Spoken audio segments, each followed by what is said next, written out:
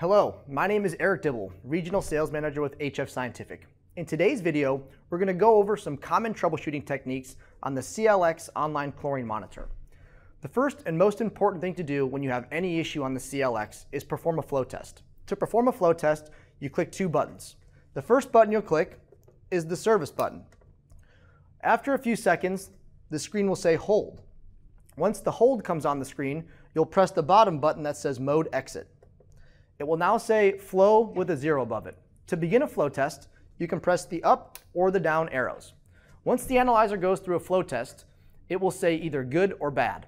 It will say good anywhere between 5 and 22, but we're looking for a very tight range on the flow test. We want to set the flow anywhere between a 10 and 12. So even if your analyzer has a flow of a 7 and it says good, we still need to adjust it to make sure that it's a 10 or a 12. To adjust the analyzer for the flow test, you want to come to the regulator down here and loosen up this locking nut. The regulator is a little backwards, so it actually pushes a spring in.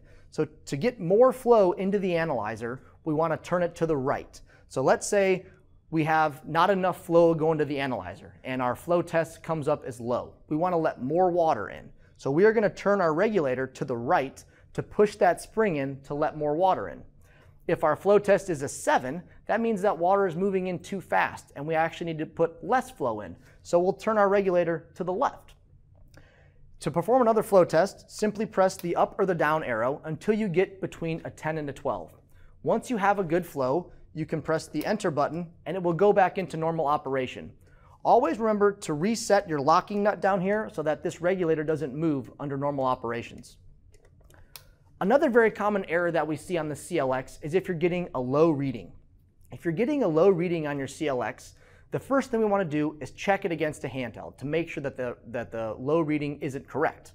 Once you know that it's not correct, there's a few things that you can look at. The first and the easiest thing is to check your reagent levels.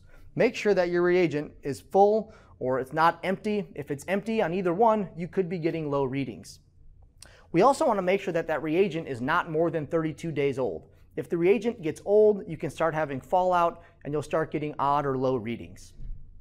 If you confirm that you have enough buffer, you have enough indicator, and you're still getting a low reading, we want to make sure that maybe something isn't blocked inside one of the tubes. So what we'll do then is we'll do a normal flush. We'll pull the bottle out, we will untwist the cap, we will take some DI water in our syringe, we'll push DI water through, and what we're looking for here is to make sure that we don't have a blockage at one of our two check valves. So when you're pushing that DI water through, make sure that you're seeing it come up in the cuvette. So do that for both sides and then reprime the analyzer to see if that helps your low readings. If you continue to have low readings, the next thing you want to look at is your intake solenoid valve. The intake solenoid valve is located behind this bracket. And if anything has happened with that and there's too much water getting in, you're going to dilute your sample and get a low reading. To do a test, we will click Service and let the unit go into a hold pattern. What this does is it closes the intake solenoid and opens the drain solenoid up. If you see any water getting into your cuvette while you have it in hold mode, you know that something has happened with the intake solenoid. The next way to test it is when you're in hold mode is to do a flow test. While you're doing a flow test, you want to make sure that every time that solenoid fires, that's the only time water is coming in. So you'll have to look very closely in the cuvette. And what you'll want to see as that intake solenoid is firing is that the water in the cuvette is going up little by little. If you see the water steadily flowing into there, you'll know that there is an issue with the intake solenoid. If you do all these tests and you still think that your reading is low, the last thing we can look at is our regulator. A good test for the regulator is to perform a flow test. You know what your number is on the flow test, but then adjust your regulator. Adjust it in more, adjust it out more, and make sure that your number moves how it's supposed to. If your number isn't moving, or if your number is very low like a 5 or a 6, then you most likely have an issue with your regulator. If these issues still persist, you need to call your sales team or the HF Scientific tech support team to help you further diagnose your issue. Another error that you may see is an N-purge or purge error. If you get an N-purge or purge error, that most likely means that your CLX is not draining properly.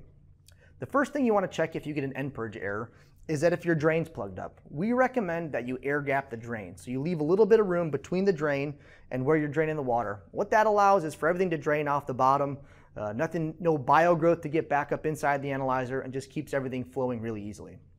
If you are air gapped and you have an end purge error, we'll move on to the next step. Another good way to look at your end purge error is to check the back of the analyzer where these vent lines are to make sure there's not water flowing down. This is normally pretty obvious if you have it on a wall. You'll see some fallout behind the analyzer. If that's dry, the next thing we want to look at is our drain solenoid. To test the drain solenoid, we want to put the analyzer into hold mode. We'll go into service, and once it says hold, you'll see the purge solenoid light was lit up, and now it's off. When that green light goes on, that means that your purge solenoid should be open. If you make it into hold mode and your cuvette is still full, that means that your purge solenoid is not working correctly. Thank you for watching our CLX general troubleshooting video. If you have more questions or any issues, please call the HF Scientific sales team or the tech support team. Thank you.